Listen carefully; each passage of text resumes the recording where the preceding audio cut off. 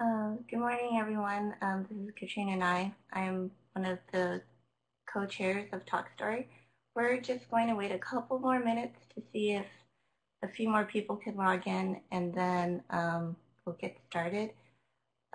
Ray here is a big help, so if you have any questions in terms of audio or technical questions, you can ask him.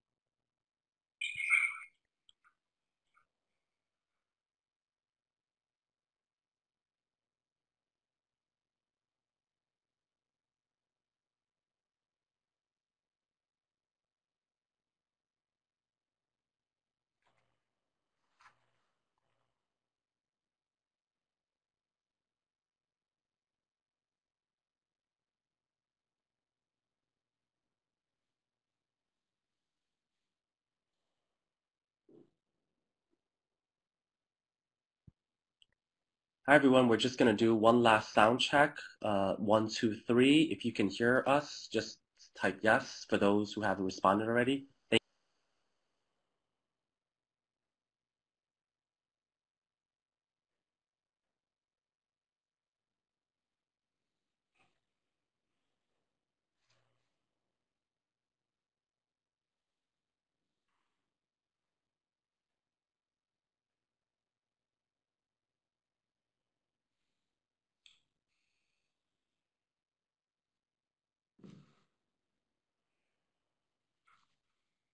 Okay. Thank you everyone for joining us on this webinar on Talk Story, sharing our story on April 19, 2018. So just as an orientation for this webinar, we encourage you guys to write your comments in the chat box.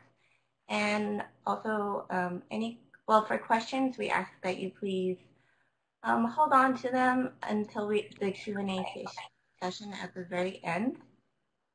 Okay, and that way we want to make sure we get all the questions that you're asking for. And also, I believe that all our microphones should be off when another speaker is on. Okay, so just to introduce the panelists, we have Liana Juliano. She is an Information Resource Manager at Paul Hastings LLP. She is also the chair of Talk Story on the American Indian Library Association side. I am Katrina Nye. I am a librarian in the Bellevue School District in Washington, and I'm also co-chair of Talk Story, and I am on the Asian Pacific American Library Association side. And we also have Xuemin Zhong, my co-chair.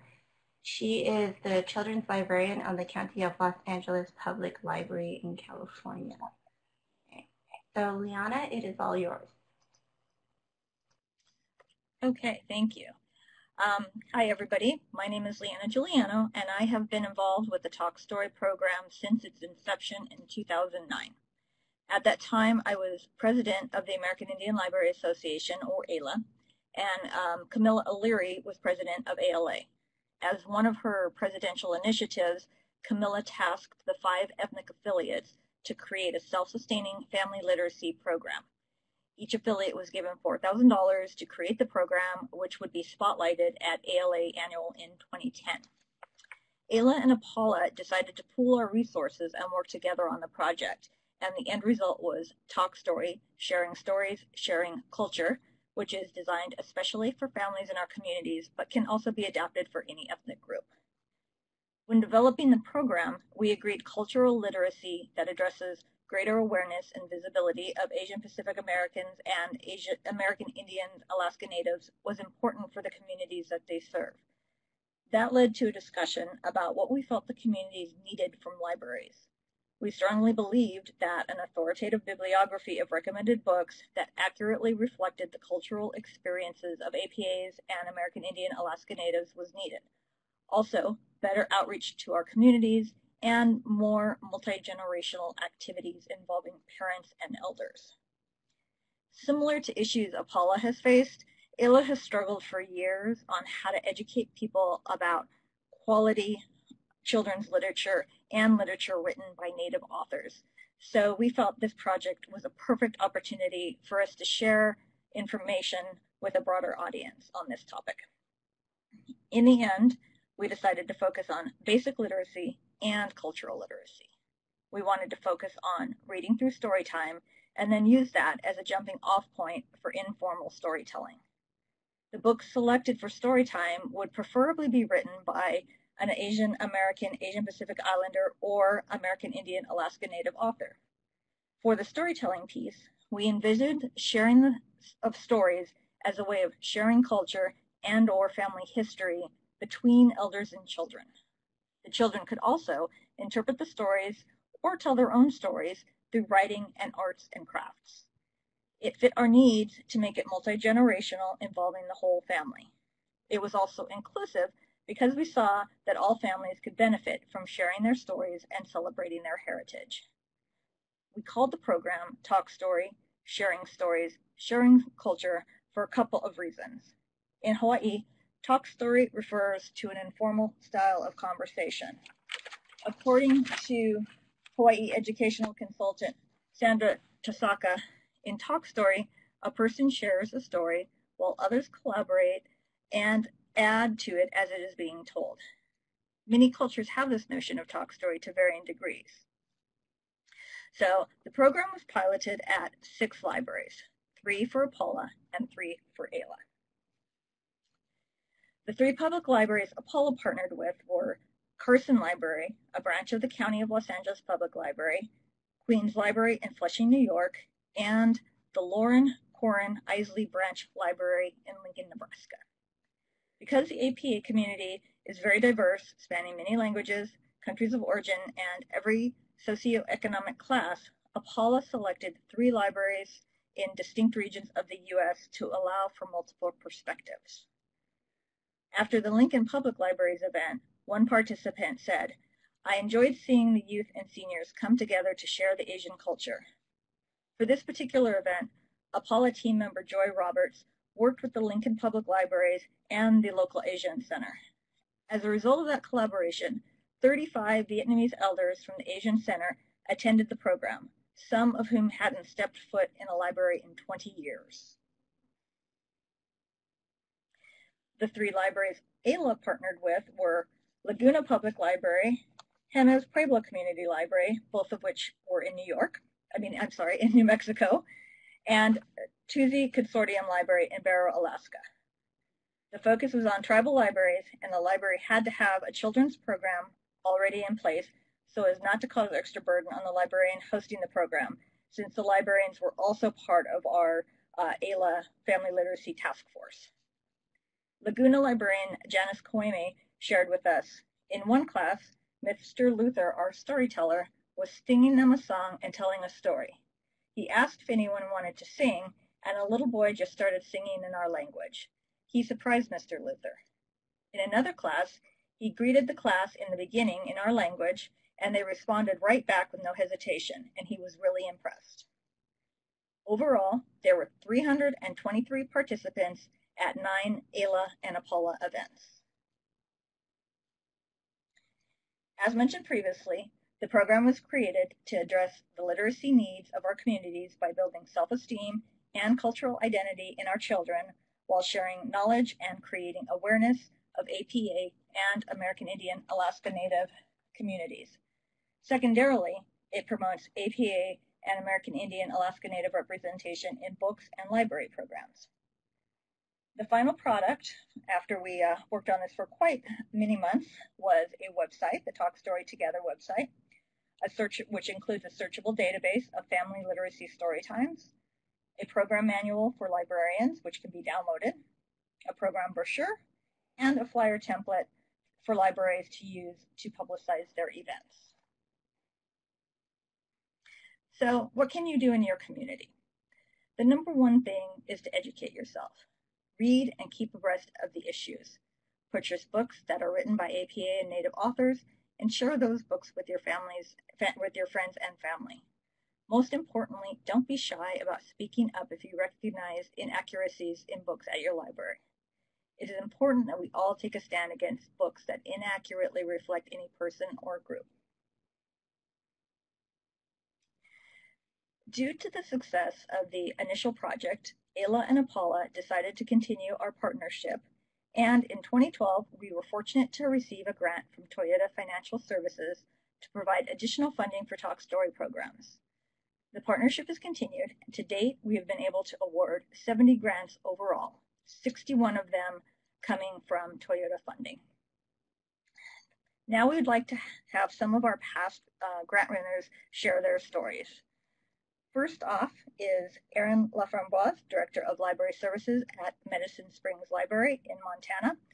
Erin's library received an AILA grant in 2017. Erin? Good morning. As Liana said, I'm Erin Laframboise, and I'm the Library Director here. Blackfeet Community College, Medicine Spring Library. It's both an academic library and a community library, so we serve the entire community, even though we're stationed here at the college. When we got the Talk Story grant, we had wanted to have something in a new initiative we were doing at the annual powwow and have storytelling at the powwow. Once we got there, we realized that that's not the place for storytelling. The kids were just too overexcited. They were running around. So we regrouped and we decided what would be a good place where we would see the most people. And so every year, Blackfeet Community College holds a Days of the Picani. And it's a week-long event where we have both academic and community presentations. Oftentimes in our archives here in the library, we'll have presentations for students. And so we asked a group of 4 elders, you can see 3 of them in this picture, the other one must just be right around the corner, to come in and tell stories. And they were like, okay, we'll think of something. You know, they work with kids and they were really excited. As they were walking by our kids section, they saw a book we had on display, a new book we had purchased called I Am Not a Number by Jenny K. Dupuy. She's an author out of Canada about boarding school. And all 4 of these ladies had been in boarding school when they were younger.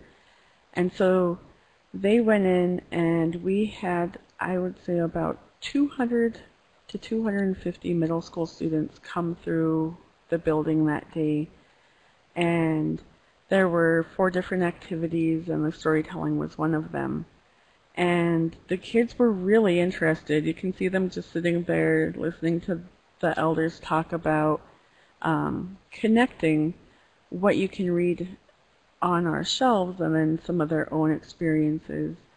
I think that's really important because I've heard other communities say books like I Am Not a Number is a really hard book to give to kids. You know, it's about the more brutal aspects of residential school and boarding school. So having elders talk about it, and it wasn't all traumatic, to talk about, you know, some of their memories and just show kids that the books on the shelves aren't just things that happened in the past. They're things that their grandmothers or great-grandmothers and grandfathers have participated in that, and that the kids got to ask them questions. It was great. These ladies talked all day long, you know, to 250 kids, and I'm really proud to have had the ability to have them come in and share their stories with our community. Thanks so much, Erin. Next up for AILA, we have Ray Kuhn, the first-year student success librarian at Fresno State University in California. Ray's library received a grant in 2016. Thank you. I'm just recovering from a cold, so bear with me. Wanted to really thank the Talk Story Committee and AILA and APALA for allowing us to really showcase what academic libraries can do to promote and foster cross-cultural engagement with our community. So at Fresno State, it's also known as California State University Fresno, one of 23 campuses of the CSU, one of the biggest systems in the country. We are a public university, and our mission, similar to the other universities in Cal State, is to really empower and educate our students for success. And in some ways, we're also interested in service learning, high-impact practice, and ways to promote dialogue and civic discourse on issues relating to community matters and engagement.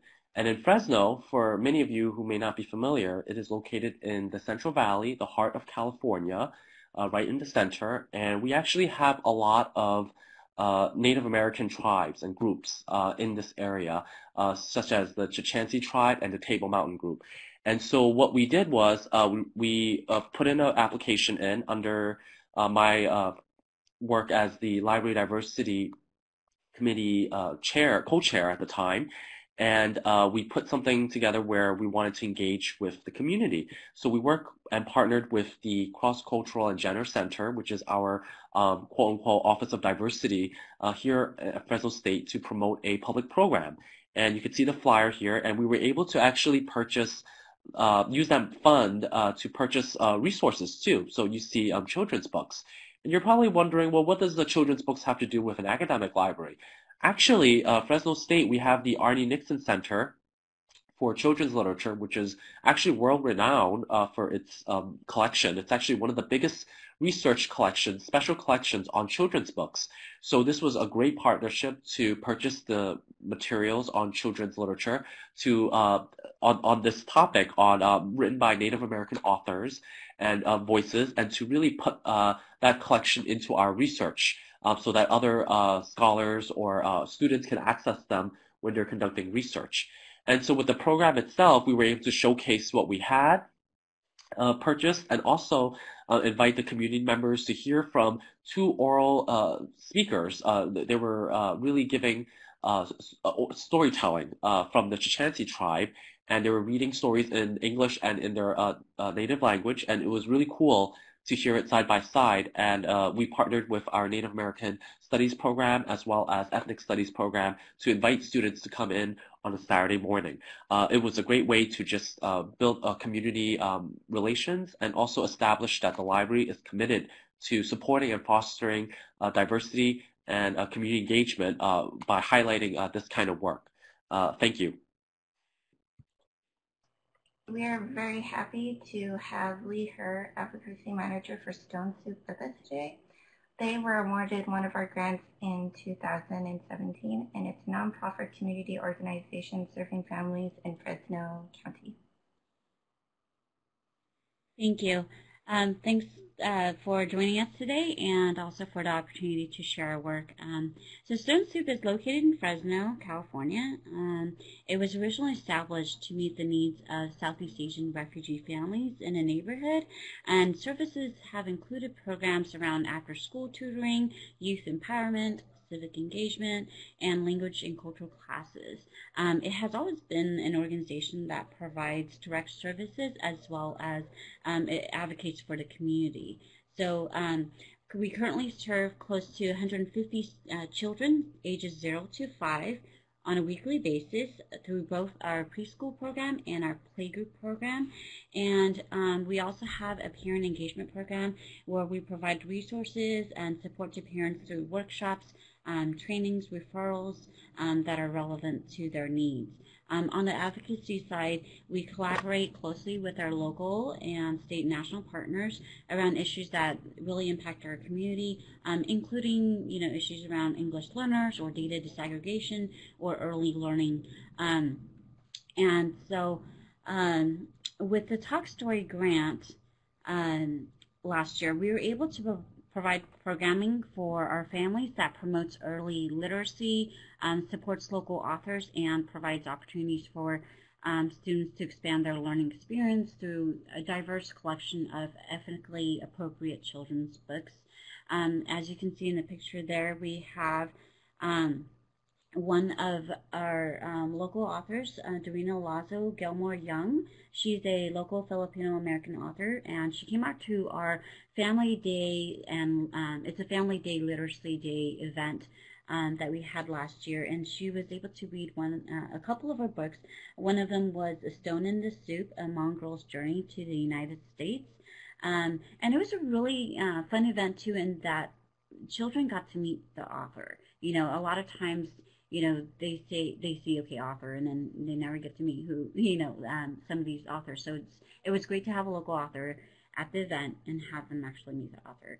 As you can also see there's another organization that came out. It's called Reading Heart in Fresno, and they would also join us. It was a nonprofit organization that was actually created by a 9-year-old child who, and her name was Danae Ferguson, and she was able to come out there with her family, and this nonprofit was there to provide free books to our families that participated in the event. So and these are just examples of some of the things that we were able to do with the funds. Again, thank you for the opportunity to be a part of Talk Story and also to share a little bit about Stone Soup Fresno. Thank you.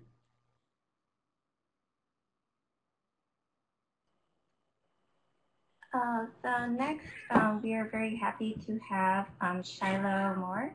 She is part of the North. I'm sorry if my computer just went out. The North Branch of Long Beach Public Library in California, they got one of our grants in 2016. So Shiloh Moore is a general librarian and in adult services. Hello, good morning. We have recently moved to our new location, the brand new Michelle Obama Library in North Long Beach. I was doing a cultural conversations program at my previous branch, and basically what the program was, bringing in local people who lived in the neighborhood to share the stories of immigration, dance, food, folklore. I ran the program for 6 months. It was very well attended. So when we finally moved to our brand new library, I applied for the grant so that we could have a relaunch of cultural conversations. And what we used the grant money for was a Polynesian cultural celebration that actually lasted the entire day. So here's a few of the pictures to give you an idea. What the event consisted of is I partnered with the Pacific Island Ethnic Art Museum here in Long Beach, California. They did a wonderful display of artifacts of a journey through Micronesia. They had a tour of the island's bowls, basket weavings and such in a locked display case in our front entry. We also partnered with our local Parks and Rec. They have a Polynesian dance group that consists of 3 age groups, the young girls, teenagers, and adults.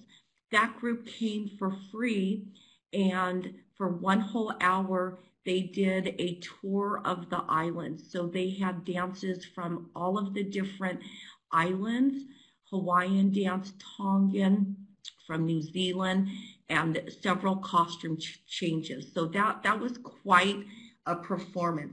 Prior to the performance, we hired a ukulele man to come in who is a friend of one of my coworkers who performs at Disneyland. And during the time he performed, we used money that was a gift in kind through my library system, and we had shaved ice. So the first 100 people who attended, as they entered, were given a lei, and then that guaranteed them a shaved ice. So during The first hour was artifact displays from our guest speaker, who was there to speak about wayfinding and Tongan culture. She brought baskets and beads, clothing, tarps. So we watched a documentary on wayfinding while he sang ukulele and had people come up and do dancing. After that, we had a local family volunteer to come in to do lei making demonstrations. They originally were only coming for the first hour, and they ended up staying the entire 4 hours. They got all of their neighbors involved. They picked plumerias from all the trees here in North Long Beach, it seems, and everyone was able, 100 people were able to leave with a beautiful handmade lei that they were taught how to do. We also had a photo booth that was fun with a kind of a Hawaiian background, and we had hula skirts and leis and ukuleles, and everyone was able to go in, take some pictures in the photo booth. We had hibiscus tattoos that people could put on, and a huge bowl of almond joy. At the very end was the dance performance that was just beautiful. The presentation by one of our council members' aunts, who ran the Polynesian celebration in Carson every year, sang songs in her native language, dressed very nicely, did a whole thing on wayfinding before Moana came out and talked about the story. It was just a beautiful day. I wish I could do this every weekend. It was a lot of work, but without the help of all the different community members, it wouldn't have been possible to have such a grand celebration. And also we added over $1,200 worth of books focusing on the Polynesian culture, language, and music. Thank you very much. Thank you, Sheila. So besides awarding grants, Talk Story also has other resources that we encourage everyone to take advantage of. We have actually book lists, and the APALA book lists are actually done in collaboration with Professor Sarah Park-Dallin. She is an associate professor of the MLIS program at St. Catherine University, and she's also well known for being a huge advocate for diversity in children's literature. So these lists were created in order to feature books about Asians in Asia, Asian diaspora, and Asian Americans. And a lot of the books, they try to highlight books that are written in their own voice, although there are some that are not. Her grad students, in collaboration with our committee members, have taken a lot of work to carefully vet and find these books, because we're trying to record basically almost every Asian American book that was written. She herself uses these book lists as references, and also in her publications as well as anthologies that she has published. So just in further detail of the book list that you can find on the Talk Story website, the APALA Talk Story book list is a comprehensive list of recommended Asian Pacific American children's and young adult books. So again, quoting from Dr. Sarah Park-Dallin, authors such as Anna and Lawrence Yep make critical contributions to telling the stories of America's children, telling them beautifully, accurately, and skillfully. These book lists are continuous works, constantly edited so that individuals, families, educators, teachers, libraries, and organizations can utilize them as an added resource in their homes, schools, libraries, and more. And I know certainly in my own elementary library, diversity is such a big topic right now. So too, if you are looking for lists that are vetted by people that share the ethnic identity of the books that are being reviewed, that would be a great resource. And Liana? Yes, So the AILA book list was created by the Family Literacy Task Force committee members, and it only includes Native authors. So key criteria for the books are books that exhibit values inherent in many American Indian Alaska Native cultures, depict our cultures as they are today in a variety of settings and with a variety of themes, allow for children to consider multiple perspectives and values, and do not demean or embarrass a child's heritage. So that was how we determined how to pick the books that we have on there. And actually, we'll be going through in the next year and doing an upgrade and an overhaul of our book list. Back to you, Katrina. Another resource that Talk Story has on our website that not that many people know about is we actually have story time ideas. So I know a lot of people want to include more diversity within their programming but don't know how. This would be a great kind of platform to spring off of.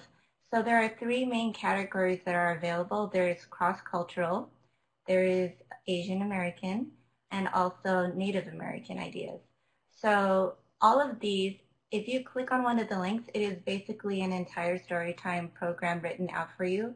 They include finger plays, songs, and crafts, as well as suggested books and programs to carry out. These were also created by the Talk Story committee members on both the APALA and the AILA side. So we also have a presence in social media. So we do have a Pinterest account, it's Talk Story, and actually we use this to advocate the book lists, both the Asian Pacific American and American Indian book lists.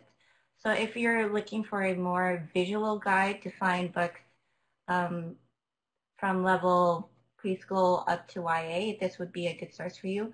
Not all of the books on the book list are on Pinterest, but we are constantly updating Pinterest, and it will bring you a direct link to Goodreads as well. What's nice about it is that the books are already organized by ethnic identities. So if you're looking for a specific kind of subject or group, that would be a great thing to look forward to. We are also present on Facebook. So if you were to follow us there, that is where you will find out all our news updates, such as another webinar, or just recently we posted the list of the grant winners for this year. Another thing that we like to do is also post articles and resources that we find as committee members that have to do with Asian American or Native American issues in education and literacy, and also just storytelling in general. So if you're looking for a way of finding a resource where you can learn more about the issues surrounding diversity, but you don't know where to begin, that would be a great start. Okay, so as for our background in funding, with the support of American Library Association, American Indian Library Association, Asian Pacific American Librarians Association, and especially with the Toyota Financial Services for support, Talk Story for the past 9 years was able to award 70 grants within that time period. So we are very thankful for their continuous support and funding. However, due to several major changes with Toyota, we are currently looking for more funding opportunities for the 2019 and onward. So that is a work in process that we are asking people to please stay tuned and seeing what changes will come. So right now is the Q&A session. So I highly recommend, since we have these wonderful presenters and all panelists here who have experience in making collaborations and doing programming, to go ahead and ask any questions that you may have.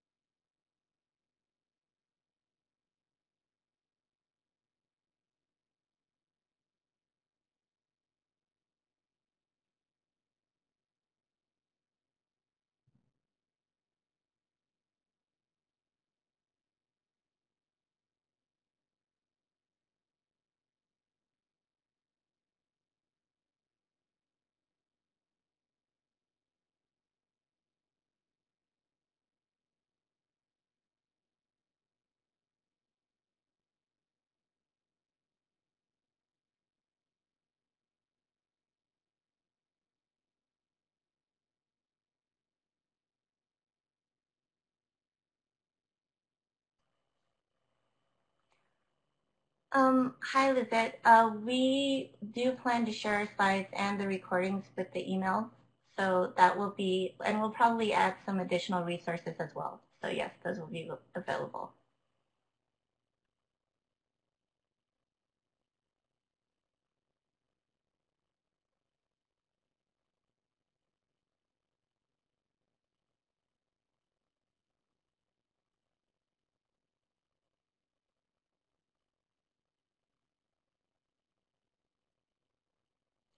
And fellow presenters, go ahead and just jump in when you feel,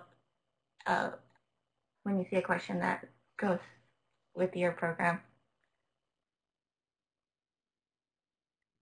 Katrina, it might be easier if you actually read the questions to us because it's a little bit hard to see them. Okay. So what I have is, for the participants, has your Talk Story grant served as a catalyst for other programming at your institutions?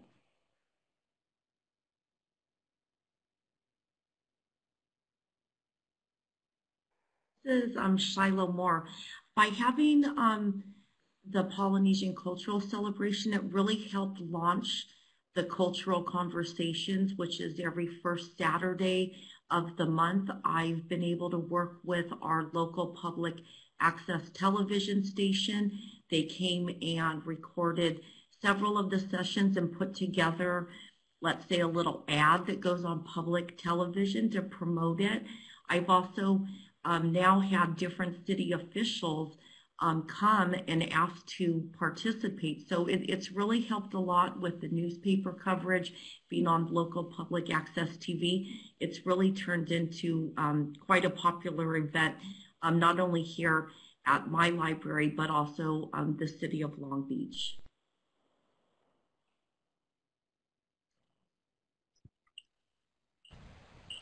Hi. Oh, hi, this is Erin LaFrancois. I just wanted to say that what it provided for us was a connection to this group of elder women who we didn't necessarily have before we did the Talk Story. And now it's really great because if we have questions, I've had other things, especially in the archives where I've needed help. They're just a phone call away, and without Talk Story, I don't think I would have necessarily cultivated that relationship with them.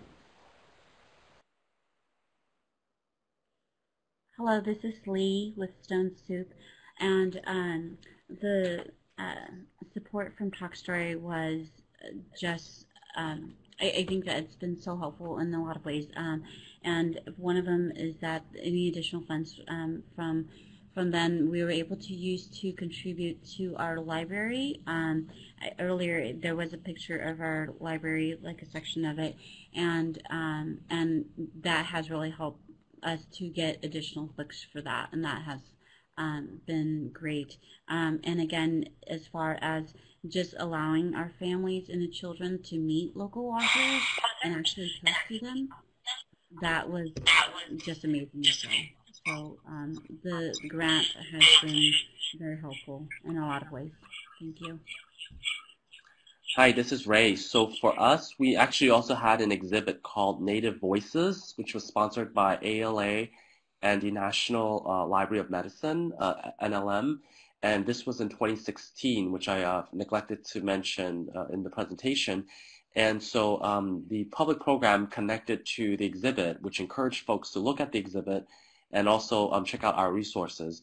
But in terms of further programming, we were able to do more as a Library Diversity Committee, being part of the library and working with different partners to indicate and show and demonstrate that we could, do these kinds of activities, get grants, and be a really strong collaborator and catalyst for this kind of work.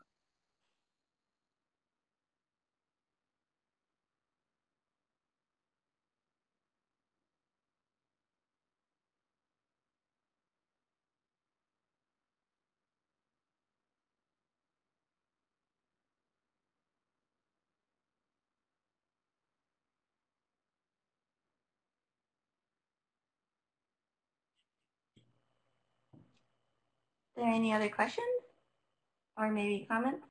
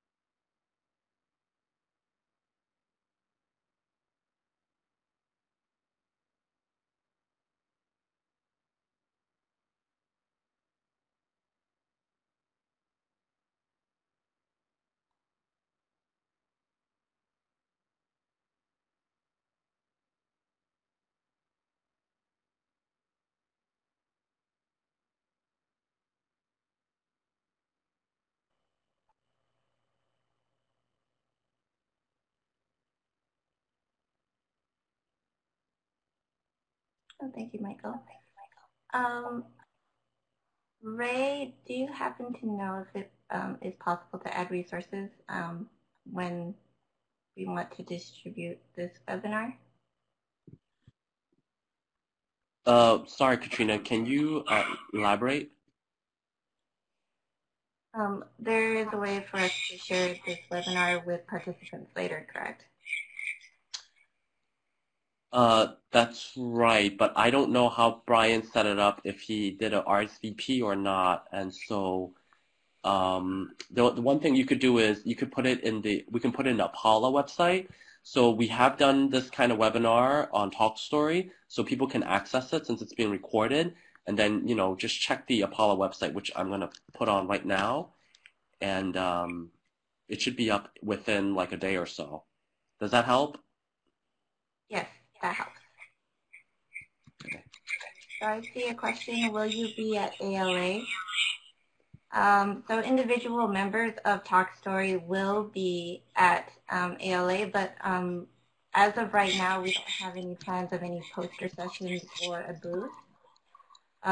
What you can do is on the TalkStory website, the contact information for Lila, Xuemin, and myself is there. So if you have any questions or would like to need any help on any programming that you wish to do, you can contact us there.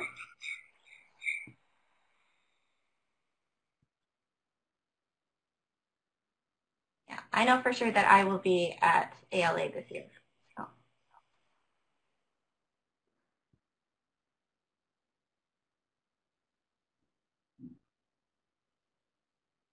So Katrina, if there's no other questions, should we go ahead and wrap it up? Anybody else would like to say any parting thoughts? But otherwise, thank you all for participating. I hope this was informative. Thank you to all our guest speakers for their great work and collaboration. So thank you all for attending.